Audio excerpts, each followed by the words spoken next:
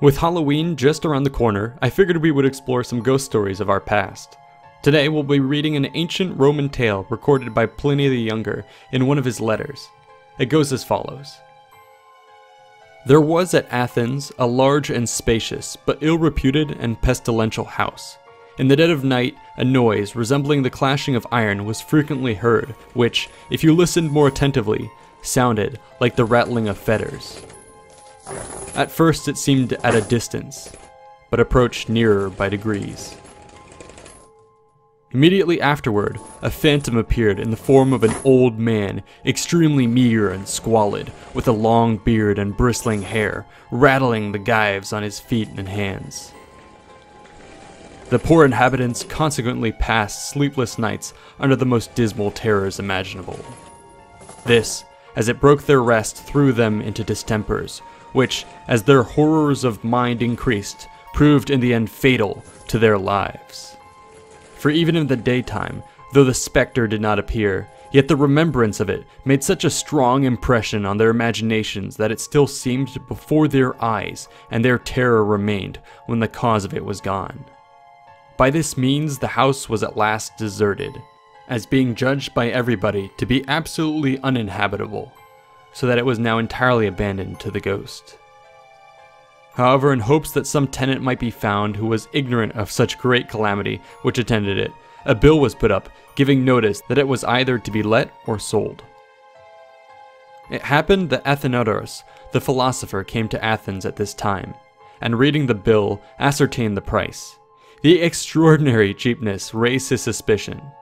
Nevertheless, when he heard the whole story, he was so far from being discouraged that he was more strongly inclined to hire it, and in short, actually did so. When it grew towards evening, he ordered a couch be prepared for him in his forepart of the house, and after calling for a light, together with his pen and tablets, he directed all his people to retire within. But that his mind might not, for want of employment, be open to the vain terrors of imaginary noises and apparitions, he applied himself to writing with all his faculties. The first part of the night passed with the usual silence.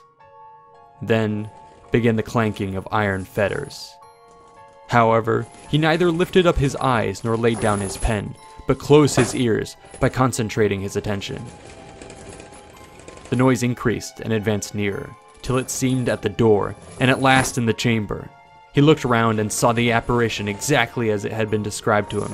It stood before him, beckoning with the finger. Athenodorus made a sign with his hand, as it should wait a little, and bent again to his writing. But the ghost, rattling its chains over his head as he wrote, he looked around and saw it beckoning as before. Upon this he immediately took up his lamp and followed it. The ghost slowly stalked along, as if encumbered with its chains, and having turned into the courtyard of the house, suddenly vanished. Athenodorus, being deserted, marked the spot with a handful of grass and leaves. The next day he went to the magistrates and advised them to order that spot be dug up. There they found bones commingled and intertwined with chains, for the body had molded away by long lying in the ground, leaving them bare and corroded by the fetters. The bones were collected and buried at the public's expense. And after the ghost was thus duly laid, the house was haunted no more. The letter ends there. What strikes me about this story is how deeply familiar the horror tropes are. The nighttime noises that increase over time, the shackled ghost, the restless spirit in need of closure. It all reads as any story you might hear today, but with a new coat of paint. I hope you enjoyed this quick look at an ancient ghost tale. Let me know if you'd like to hear more about our haunted past. And once again, I want to thank Beverly Johnson for her awesome artwork. See you next time, and happy Halloween.